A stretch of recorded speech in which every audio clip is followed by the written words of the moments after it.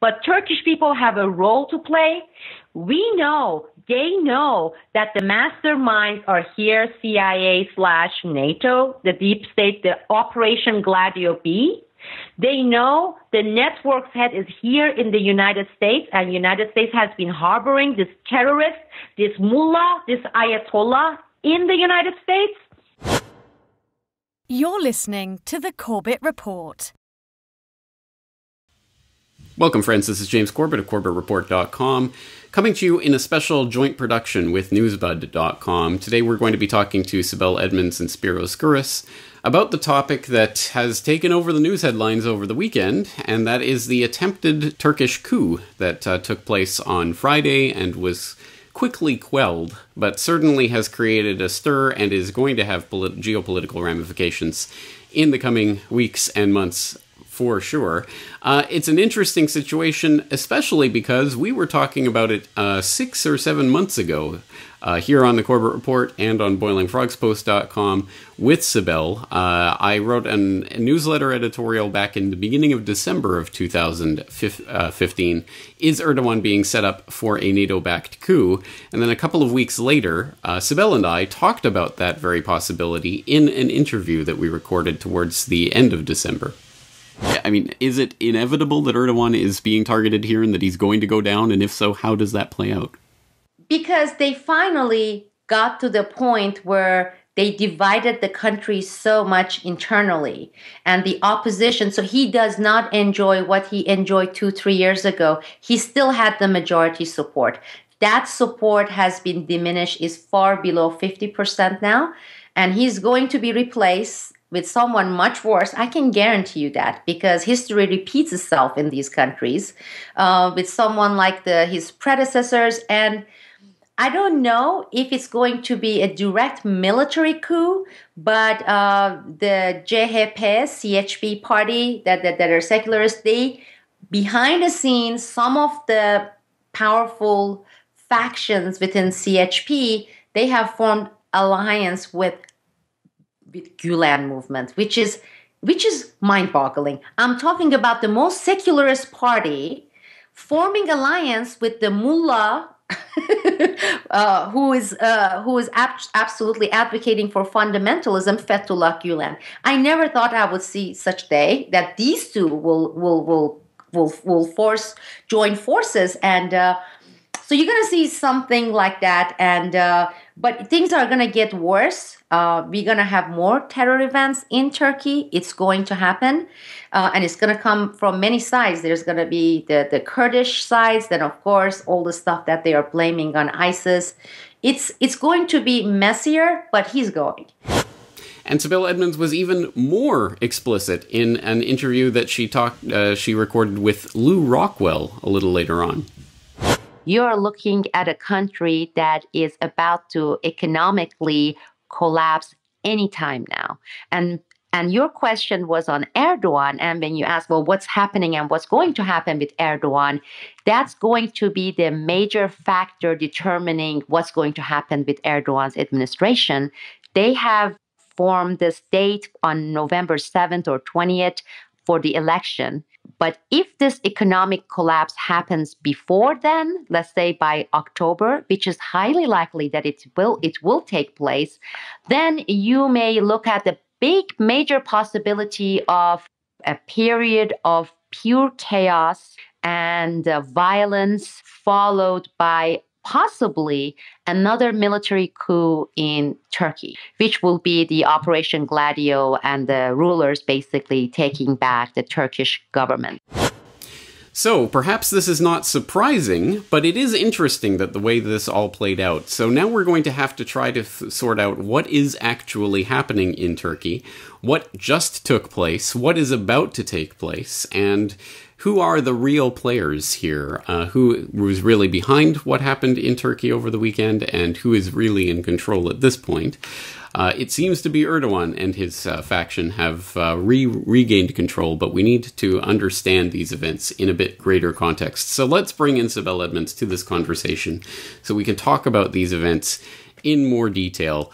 All right, we are working obviously with a moving news story, so by the time that you guys see this, who knows where this story will have moved on to. But at this point, we know that Erdogan is pointing a finger at Fethullah Gulen, who, again, should be very familiar to viewers of my conversations with Sibel over the years.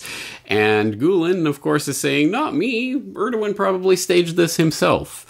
There are interesting elements pointing to, well, probably both of those possibilities being at least somewhat true, but I want to get Sibel's take on this. Sibel, let's start by breaking down the events of Friday. Your thoughts on the way this played out and how it either goes with or goes against the narrative that we're being told about this being some sort of spontaneous uprising by some angry military personnel. Well, thank you, James. As you just mentioned, the story and the facts and the storyline keeps evolving, and it has changed to a certain degree since Friday, but as we see, it is changing on hourly basis. And just a quick note, a lot of people have been making comments about, oh, I'm an oracle and I predicted looking at my crystal balls.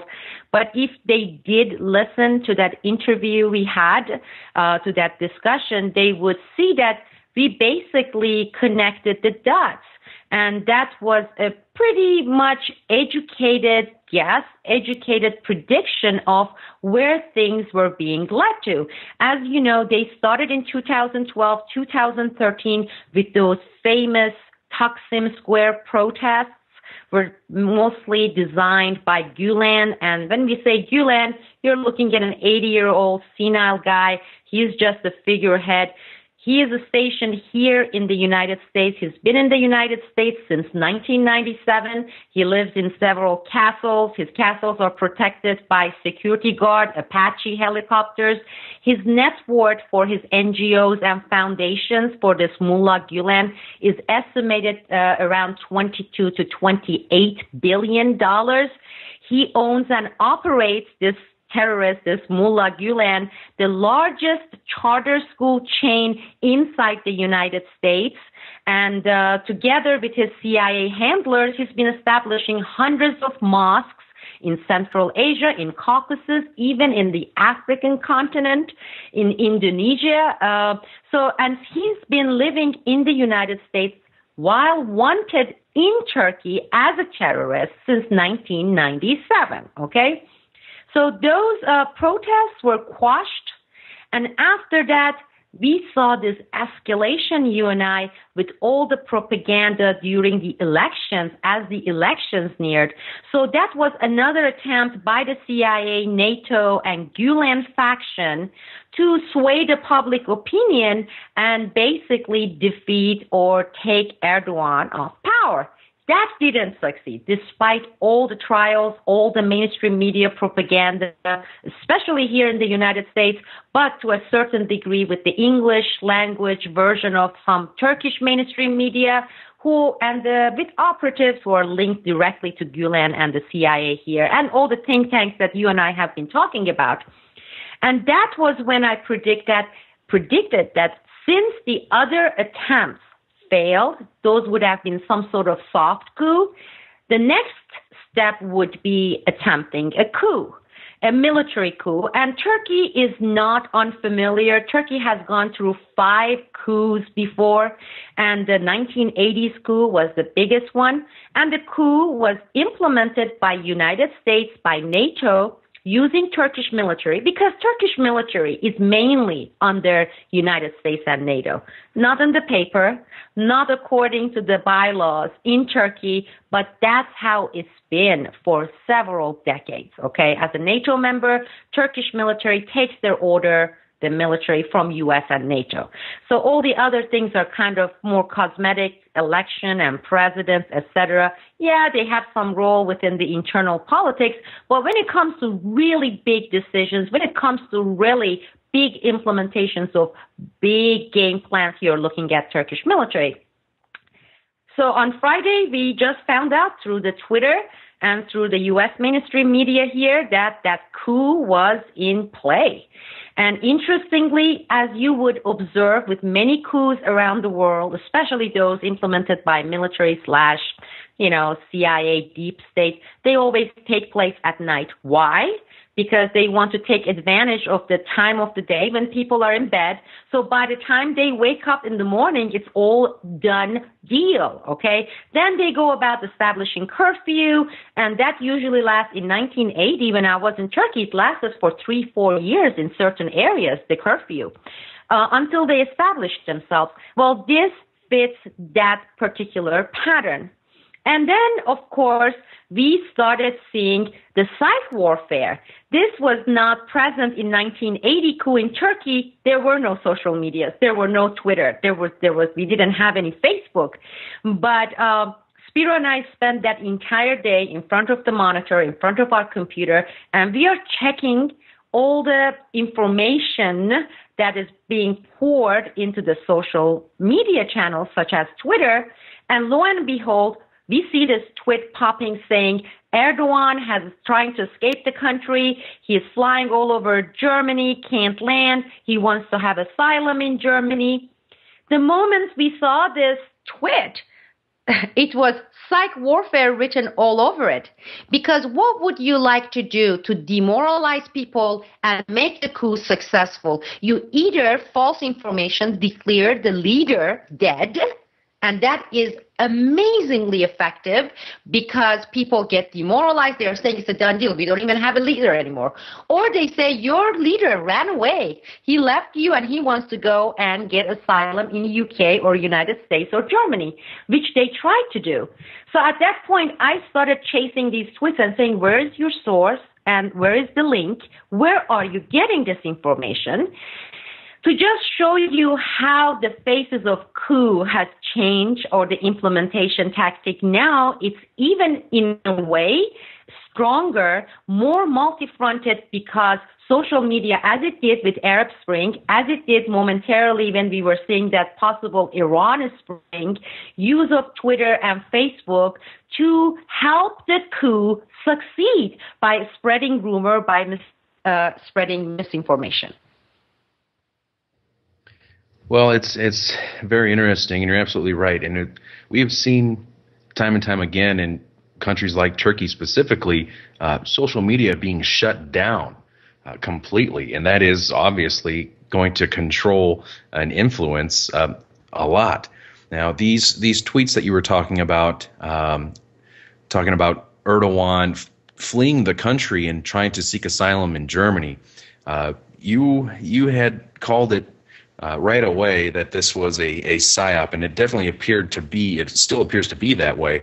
And I had looked into the original source of this information, and from the best that I can tell, the first person tweeting about this is a guy named Kyle Griffin, and he works for MSNBC as a producer, and he tweeted out, this was mid-coup, that a senior U.S. military source tells NBC News that Erdogan refusing landing rights in Istanbul and is reportedly seeking asylum in Germany.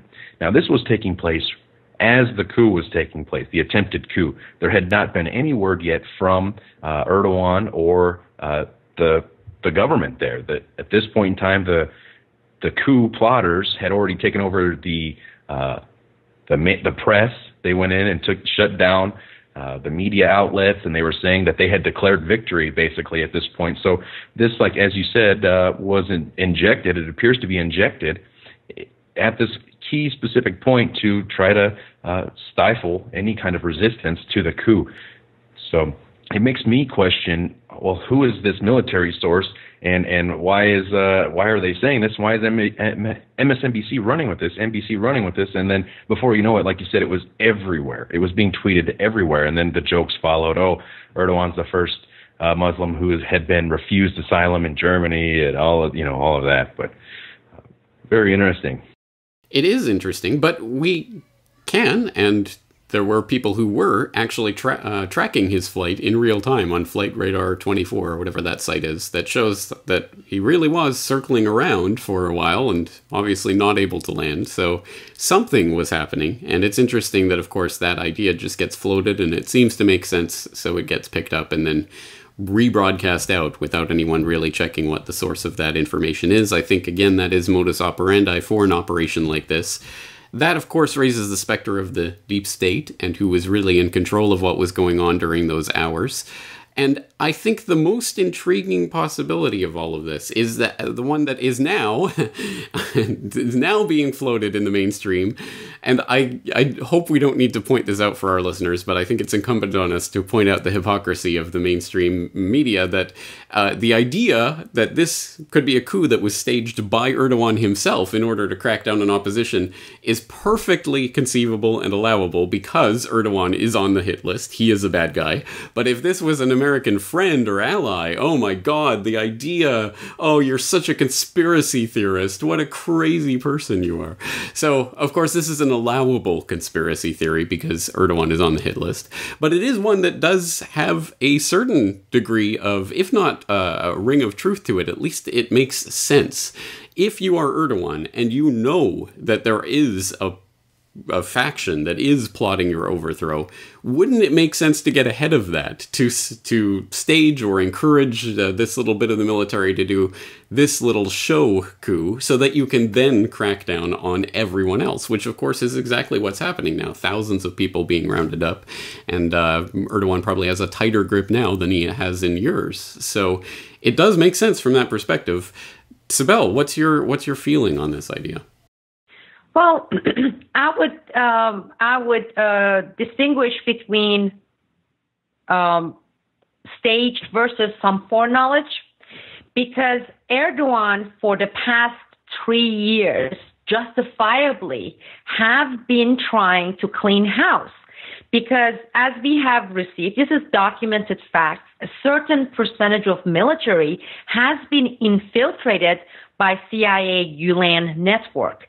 A very large percentage of Turkish police force, and this is over 25 years period, people, that they have been infiltrations, has been infiltrated by Gulen CIA network.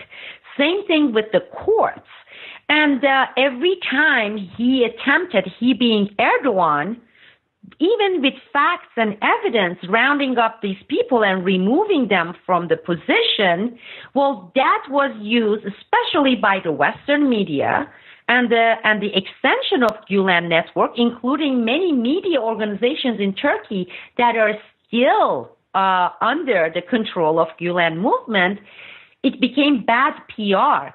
He is being dictator. Look at this. He's removing secular thinking people from the military because he wants to bring Sharia law. Now, the real Sharia law actor for the CIA happens to be Mullah Gulen, the man who lives in the United States and gets to be every day more powerful, a man who is taking hundreds of elected U.S. representatives into fancy schmancy expensive trips.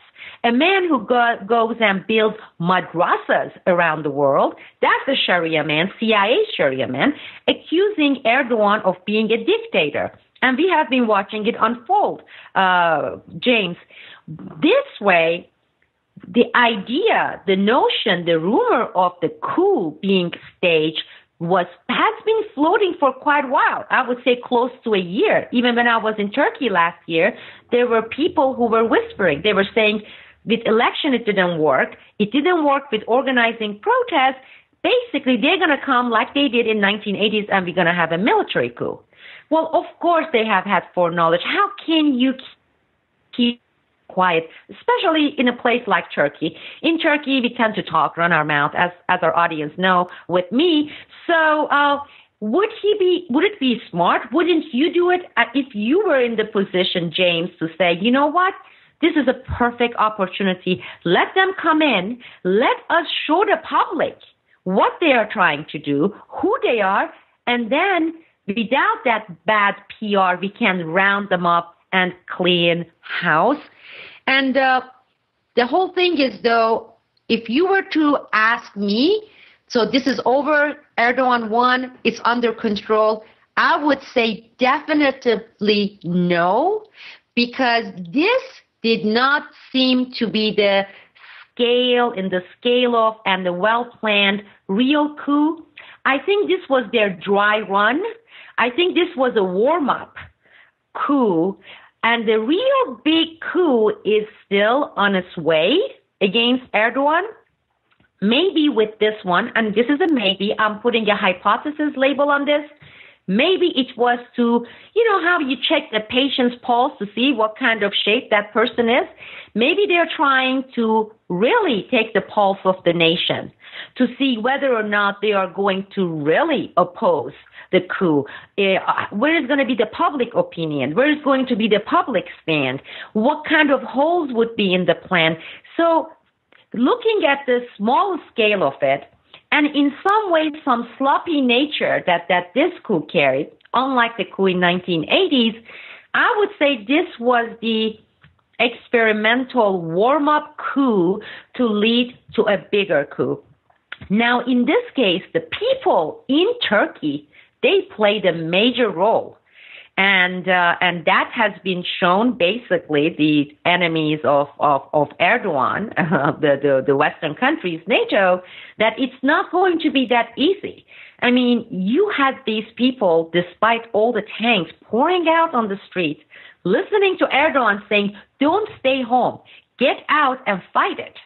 Get out and fight it, because no matter how big of a military we are talking about, how big of an FBI, think about millions of people, what kind of power they would have despite the tanks and the guns.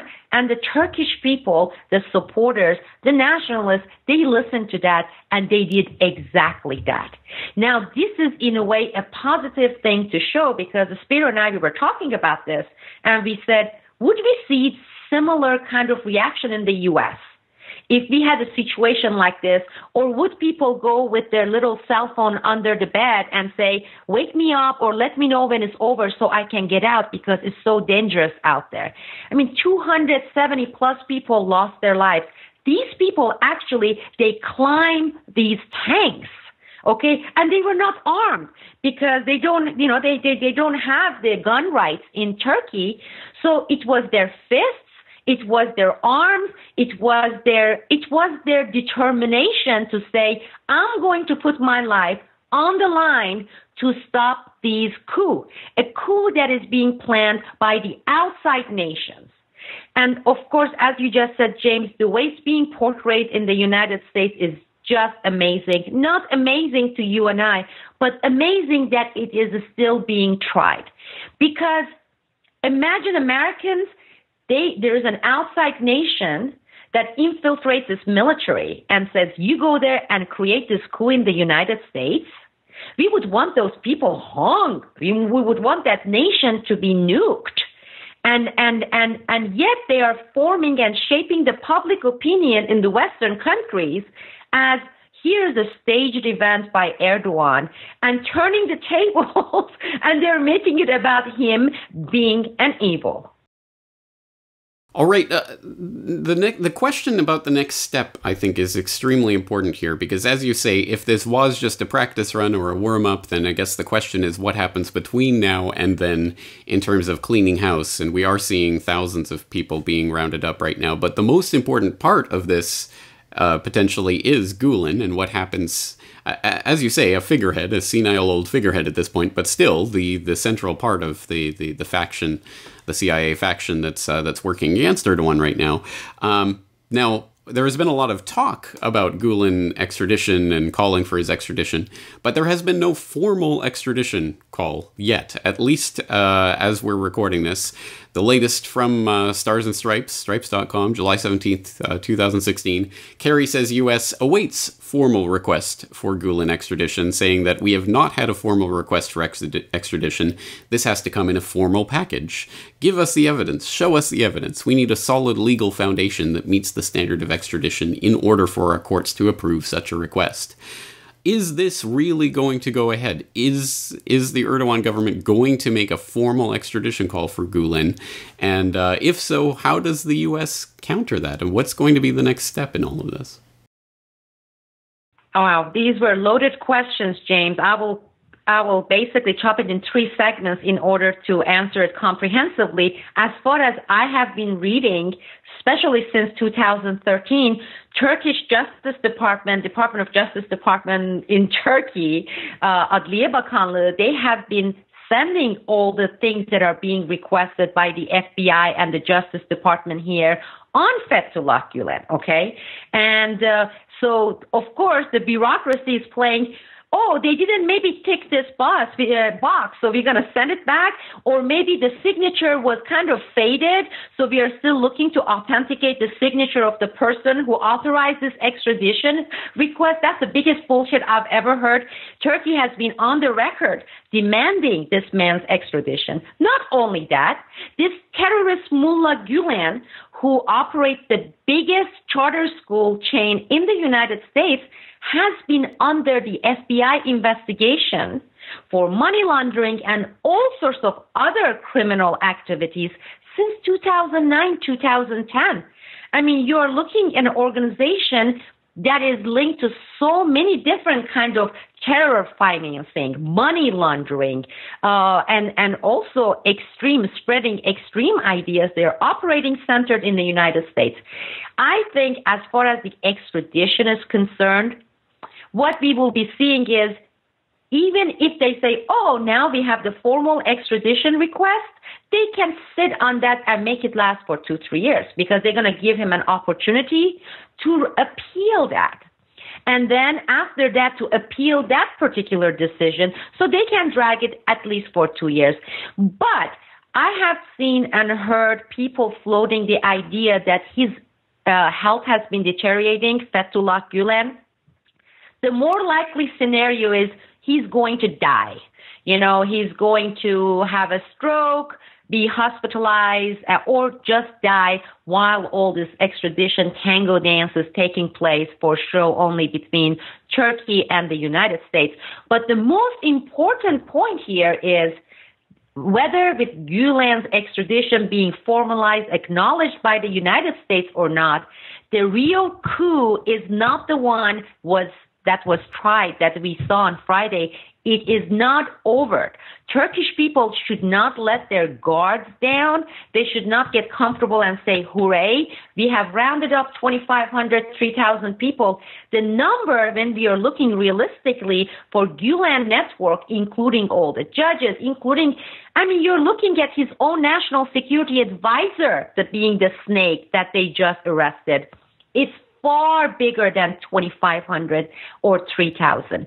But also, we should pay close attention to other signs out there indicating the coming coup, the real stuff.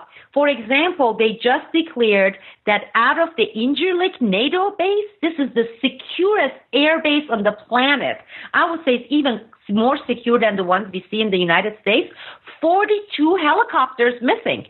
They walked out 42 helicopters from NATO's Incirlik base.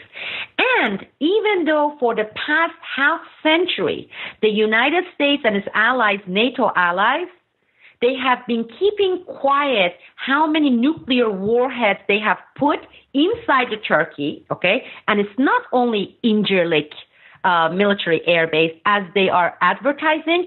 Turkey has had nuclear warheads for a long, long time. Just like Israel issued, that has been always kept quiet. And the 90-plus ones in NATO air base is justified as NATO air base. If you pay close attention, James, they keep floating now. You know, these nuclear warheads, what if ISIS gets there? Okay? Think about this air base that has weathered the entire Cold War era with no penetration, no danger, right? All the Al-Qaeda stuff, the military coup, and before that, the anarchy period in Turkey. And now suddenly you see them advertising the importance of the nuclear warheads in Incirlik base in Turkey. That is significant. That is going to be tied to the coming coup, because that would justify NATO and allies' action, because they have to go there, remove Erdogan, keep the country secure so that we won't be nuked. That's what they're going to use. And where the heck those 42 helicopters are today. And how the heck can you take out 42 helicopters from one of the most secure airbase in the world. So that's the kind of a BS line that they are selling, the mainstream media, to the people.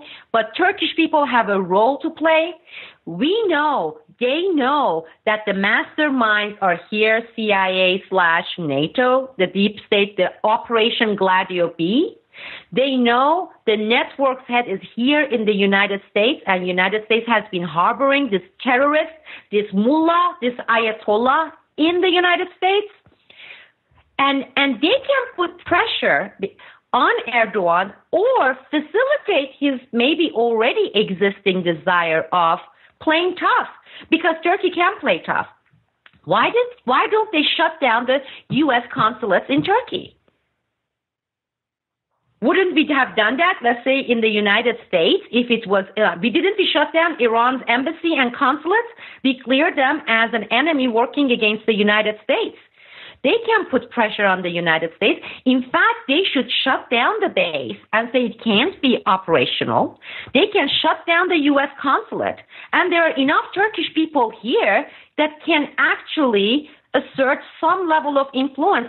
They know where his foundation's quarters are, Gulen. They are trying to implement warm-up coup and then a big coup. I mean, Turks, they can be in some regards very brave, and they should come and take their own men, put them in big crates and take them back into Turkey and hang them. But there are things that people can do in Turkey, and it's time for them to get tough and just go beyond talking the talk. We have those brave people who truly put their lives on the line. These people, it's not political ideology. It was saying we are not going to have foreign powers coming and implement coups here in our country. But I think the point is Erdogan's never going to do that. Erdogan's never going to kick the U.S. out, never going to close down the embassies. He's never going to withdraw from NATO. If he was going to do that, he would have done it by now. But the people can. I mean, think about this. Let's say this is a short-term victory for Erdogan. Well, who brought this victory for Erdogan? It was the people. It was those people that they poured out on the street. So if Erdogan is not going to do it, Turkish people, and I will tell you, you may be seeing it 2 days from now, they can go and shut down the embassy. In fact, the embassy people will evacuate. Because when this is what's happening directed towards Turkey, I don't think the United States embassy or consulate has any right to exist or operate in Turkey. And that would be the public opinion in Turkey. If Erdogan doesn't shut down, at least maybe he would stand on the side and watch people do it. Okay? Maybe it's time for helicopters to go and evacuate the personnel, including the CIA personnel, facilitating this warm-up coup, kick them out of the country. Okay? Can they do that? Of course. They keep showing the Iran hostage-taking situation. They never show what the United States did to Iran via its embassy and its CIA headquarters for Iran being stationed in the embassy. That is being censored. That's never talked about. Well, the same thing. Many of the CIA operatives, many of Gulen's handlers, they operate in Turkey. So Turkish people can go shut down military attaché in Ankara, the embassy. Can they do it? You put out there 15,000 people, and I will see how fast they are going to run for their lives.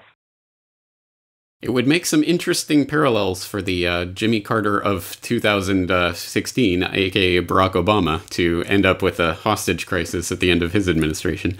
I don't know. It's very interesting. I have no idea whether this is likely to play out this way, as you say, but it is certainly something that is possible, as you say, because it really was the people that really did make the deciding difference on Friday. And you're right. If they had just cowered under their bed and waited for the morning, things might look very different in Turkey right now. So I guess you certainly have a point there.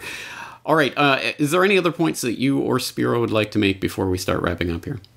I know Spiro has a couple of good points on all the links between Fethullah Gulen, and I'm going to let him address that. We were just sitting and reading up on Fethullah Gulen's foundation and its connection to Clintons, both Clintons, Hillary Clinton and her foundation. But there are enough Turkish people here. I know some of them are Gulen supporters, but there are Turkish people in the United States. I would tell you that this guy, Fethullah Gulen, he has several headquarters because he has several foundations and NGOs. They are here in the United States.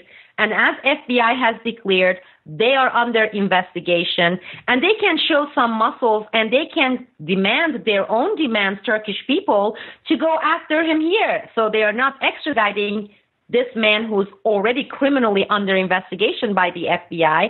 They may be taking notice of some people going and targeting Gulen's facility in the United States for a man known to be terrorist. And I think U.S. would have a hard time while it's investigating this terrorist, this mullah, to say that, okay, we are going to protect. He's not even a U.S. citizen. So that's something that people should not disregard because their elements are active out there. They can raise their voice and their presence, people here, and target Gulen's facility. And I also would like to issue this call for all these unknowing parents who are sending their children to a charter school operated by worldwide renowned terrorist Ayatollah Mullah, who is most wanted, okay? So you're looking at a sanctioned bin Laden to a certain degree because some of these madrasas, as we spoke about this, James, they are also training camps for terrorists, whether it's for Chechens or for some other factions that now they are pouring into Syria. Before that, they were going and joining Al-Qaeda in the Balkans. And remember, Operation Gladio B started 1996, 1997. This was during Clinton's watch, okay? This was not during the Bush or Obama watch. This operation started in 1996, 1997.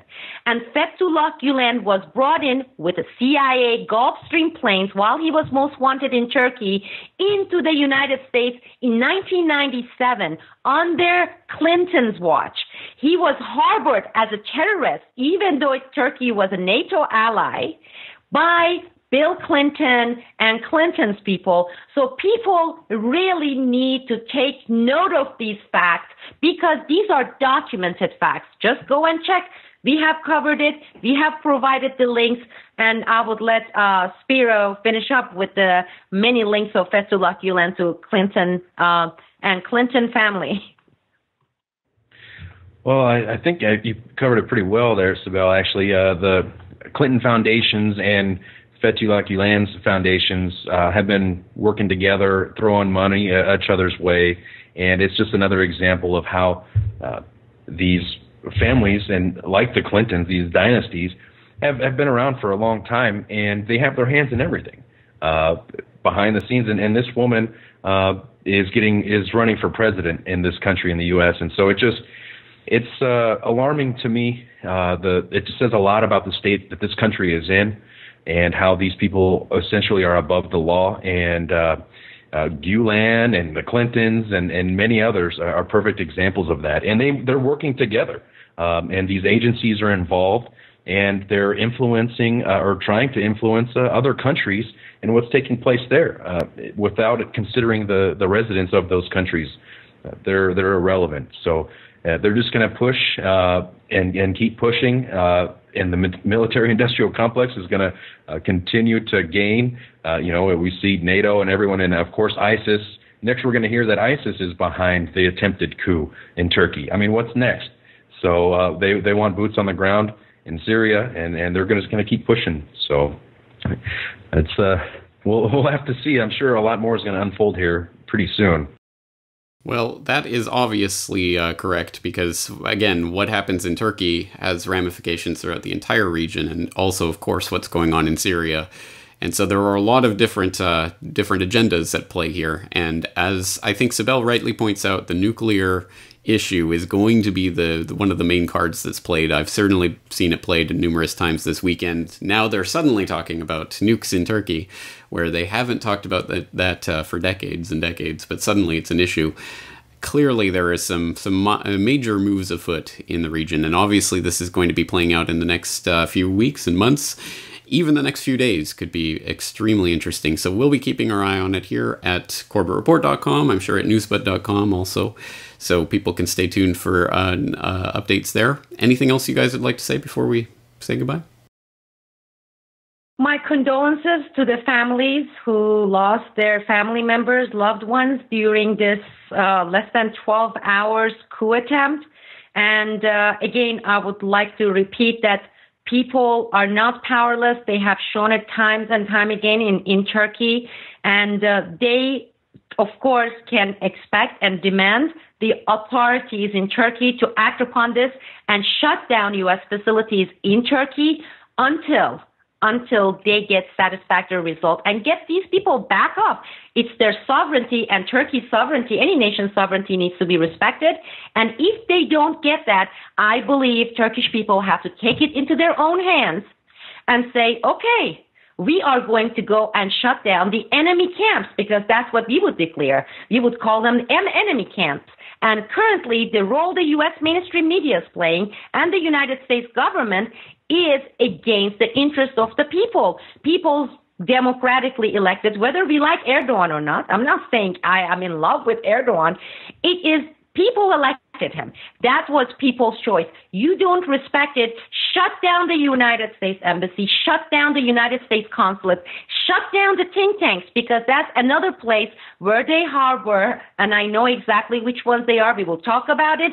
The CIA operatives, many of them operate through attaché, consulates, and the U.S. Embassy, but many of the NGOs, especially the Soros-funded ones, they do get issued diplomatic passports, and they funnel CIA operatives into Turkey, so the Turkish people can take it upon their own hands and go and shut down these hornets' nests and start doing it. Demand it. If your president, if your parliament is not doing it, you take it to your own hands, into your own hands, and shut down these institutions until they respect your sovereignty.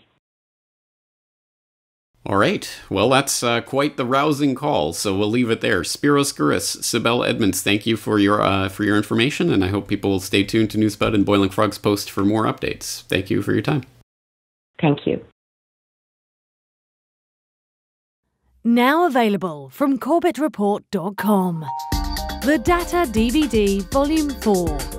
Every podcast, interview, episode and article published on Corbettreport.com in 2011. All on 2 data DVDs.